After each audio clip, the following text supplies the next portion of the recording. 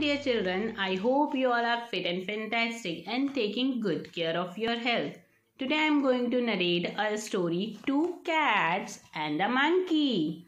After a feast, two cats see a piece of a cake and start fighting for it.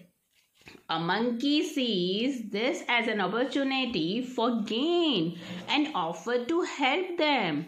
The monkey divides the cake into two parts but shakes its head and saying they are unequal. He takes a bite of one piece and then the other but still finds them unequal. He continued doing so until there is no more cake left, leaving the poor cats disappointed.